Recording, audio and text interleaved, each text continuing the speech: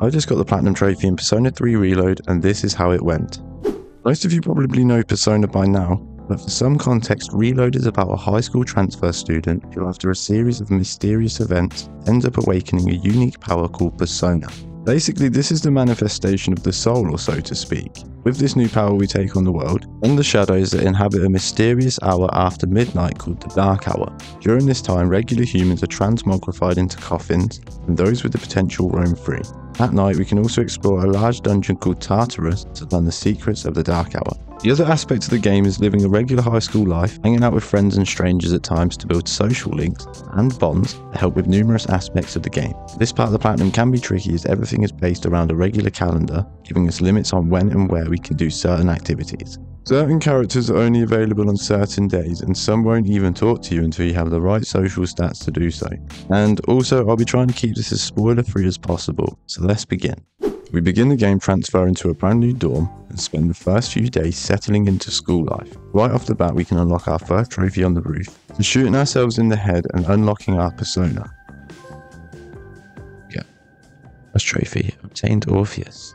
We learn that everyone in this dorm has a persona, and we join the Specialized Extracurricular Execution Squad, or CEASE for short. The goal of this group is to delve deep into Tartarus, a large dungeon that has appeared in the place of the school during a hidden hour after midnight called the Dark Hour. And we got ourselves a trophy for that. I make my first trip to Tartarus, and I plan to go as far as the game will possibly let me in the one run to save more days for social links. And in here we unlock our first combat trophy. There's no I in team almost straight away. Oh, we got a trophy. There's no I in team. Forming a shift. As you explore Tartarus and defeat enemies, you can trigger a reward system called Shuffle Time. This used to actually shuffle before. Now it stays completely stationary, which is a very nice addition. Here we can get extra personas, XP, money and more. I should probably mention Igor, Elizabeth and the Velvet Room. Once you have a few personas, you can fuse them with Igor to make stronger ones. Each persona has an arcana, like Hierophant or Justice. Now, I'm not familiar with tarot outside of the game, but in Reload there are 22 major arcana. These are all directly related to social links, and we need to find and max out every single one for the only really missable trophy, a Legacy of Friendships. As your bonds level up, the XP gained when fusing a persona of that arcana increases, so it's really helpful. Elizabeth also gives us requests throughout the game, and we need to do as many of these as possible to work towards Distinguished Visitor. Also, we grab the first of many here too. Oh, formed a dyad fusion, let's go. Now the thrill of the hunt can be unlocked by finding and ending one of these annoying gold hands. We like to run around a lot and usually have resistances to most things, so early on it's just trial and error and hope they don't leg it. Either way, there's plenty of these throughout the game, so you should definitely get this one quite early. There we go, the thrill of the hunt.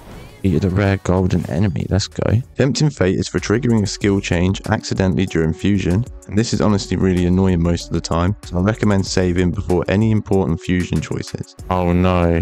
No! No! Ah, why? I didn't want her, man. Looks like it did not turn out the way we expected. Hey.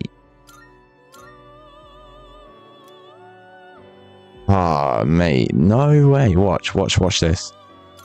Thinker. Tempting Fate will change during fusion, and they've just gave me Mazio. After making my way through most of Tartarus, we snagged 10 different personas from Shuffle Time. See again.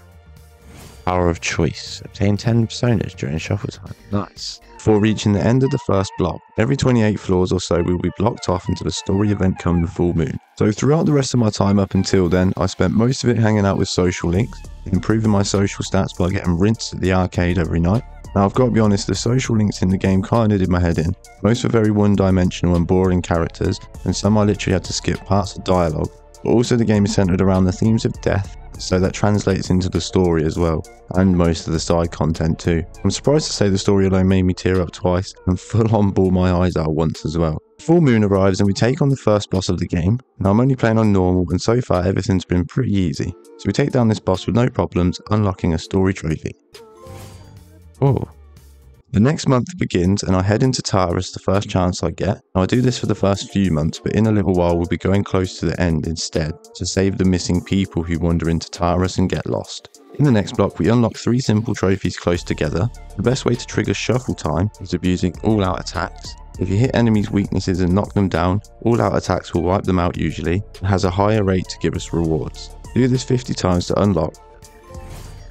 The same goes for surprise encounters. 50 of these gets us another trophy.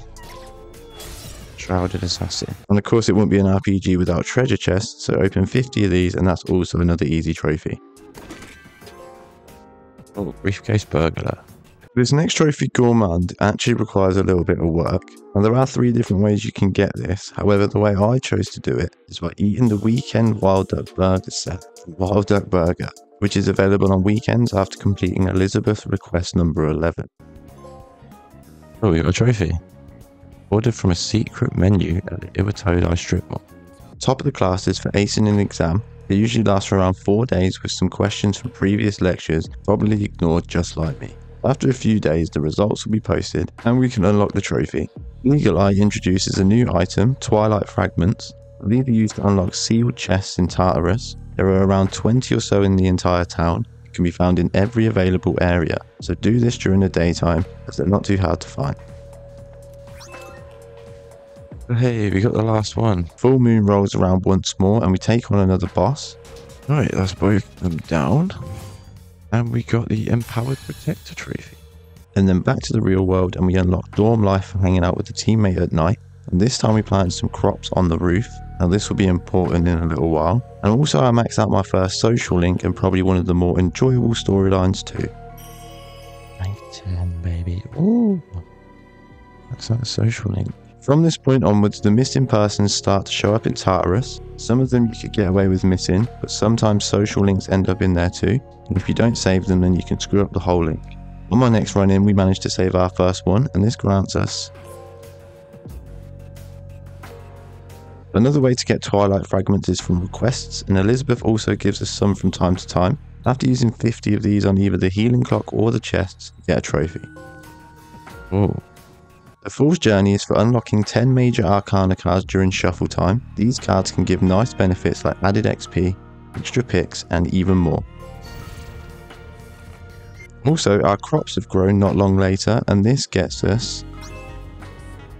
Eat your veggies, peas. Full moon comes once again, and we take down another shadow, of course getting us a trophy. Now for Benevolent Protector, we need to buy 4 super cat food from the pharmacy, head to the outskirts and feed this cat back to back 4 days in a row. One of my favourite requests, to be honest. Benevolent Protector. That's the cat back to full health. Nice. And for our final contestant of the day... What happened? Is something wrong? Fuck off. By July, after a lot of wasted money at the arcade, we ace another set of exams and max out our first social stat. Yeah. Level 6 charm, and we got a trophy. After completing 3 hangouts with a character, it unlocks new combat characteristics, and these can also be really helpful, especially when Yukari unlocks half MP cost. The lightning spike, heavy electric damage. Oh, okay. When leveling and fusing personas, at times they can unlock an item that they will give to you out of respect. Hey! And an item from a persona conception. To unlock the rest of the major arcana and get beyond the darkness, you need to clear the monad doors at the end of each block and defeat the mini bosses throughout. Some of these can be tough, but you can return to the entrance, save and prepare for these, and you should have very little trouble. Nice. And we got a trophy. And again, full moon, boss, trophy. You know the drill by now, that's for sure. In high demand is simple, just accept 5 requests to hang out and boom, another easy trophy. Oh no, I got a trophy just now. Fusion Artisan is for fusing 3 or more personas at once. Now this is how you unlock most of the best personas in the game. Also you need to reach rank 10 on the social links to unlock some of the best ones too. And we got Fusion Artisan trophy persona. Form fusion with 3 or more personas, nice. A new mechanic they added in is Theurgy. These are amazing special attacks for each character that can really trivialize some enemies and bosses. This next trophy, the Strength of Our Hearts, is for using every single character's special. Light spoiler here, this one is missable, so make sure you're using each character as you get them, and use the Theurgy at least once. Dealing 999 damage in one attack is very easy and unlocks naturally through Tartarus if you're using Theurgies often. Oh. 199 damage in a single attack. Doesn't really count because it was 2 attacks, but I'll take it. And yet again, another month, another full moon, and another trophy. I know the Dodging Lightning, defeat the Hermits. The Monad doors from earlier also have smaller doors throughout the levels, which usually just have one mini boss and some average rewards. 10 of these gets us a trophy. Now after I got this trophy, I stopped bothering with them as they felt like a waste of time and SP. What's that for? Discovered and conquered 10 Monad doors, nice. But this next boss I actually want to mention for being annoying as hell. Stupid horse keeps spinning a roulette wheel. It can wipe so much of your health, it's crazy. I didn't feel like I'd ever lose this, but I think this was the first time I actually had to have a healer on hand throughout the whole fight. This one goes down like the rest once we get rid of his protector friend. Nope, we just defeated them. So I've been going to the arcade, answering questions in class, and hanging out with many friends, so on the 26th of October, I managed to level up our final social stat. There we go, I was one off. And we got a trophy. Back in Tartarus, and we run into our first dark zone. It's pretty self-explanatory, the area is just dark. Nothing crazy to be honest, but it grants us a trophy. Yeah, we got the trophy. And once again, the next boss is super easy, and we cruise through, getting us another trophy. And at this point, I've done a decent chunk of the social links now. I no longer have any social stats to grind. So now it's time to work on doing as much part-time jobs as possible. I need to earn 50k and unlock this next trophy. Right. Mindset. After completing around 80 of Elizabeth's requests, she asked to be invited to your room, and you get to have a sus moment with her. If you wouldn't mind, I'd love for you to guide me through it.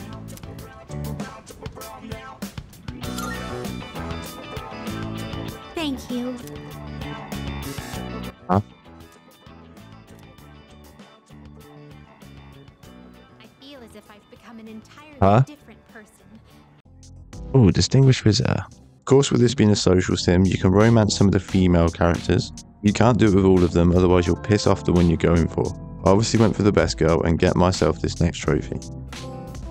And we got that special someone. Some story things change the perspective of the characters, and each go through a small emotional awakening, unlocking their ultimate persona. And once everyone is awakened, we unlock newfound strength.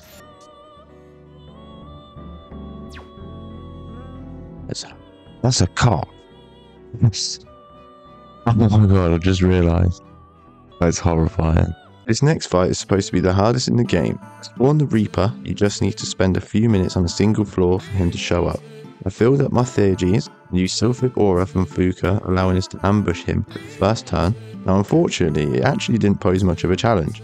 And I kinda wish I didn't play on normal. As long as you have a persona that blocks into death moves, for me I already had Lucifer, and you can survive this with some good buffs and Theurgies. Should have them now. There we go, Reaper Reap. Defeated the Reaper. I actually thought it was going to be kind of hard, but it really wasn't. This fight got me all the way to level 89. Get the next trophy, Path to Salvation. First we need to create Thanatos at level 78, fuse him with Orpheus at level 91. This creates Messiah. So I did another run at the Reaper, unlocking us 91 easily, and we fused Messiah, who I actually don't like much at all. Here we go, Path to Salvation. Used Messiah.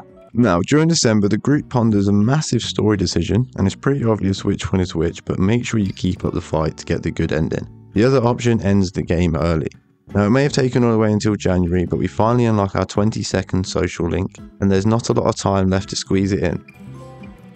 And we got the People Person trophy for unlocking all social links. So for the rest of the month leading up until the final battle, we'll spend it with Aegis, and max out her link, finally unlocking link 10.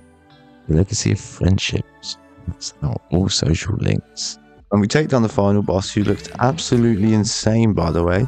With that done, we have our first Persona Platinum, another great Platinum to add to the collection. See you all in the next one. And there we go, the most remarkable guest.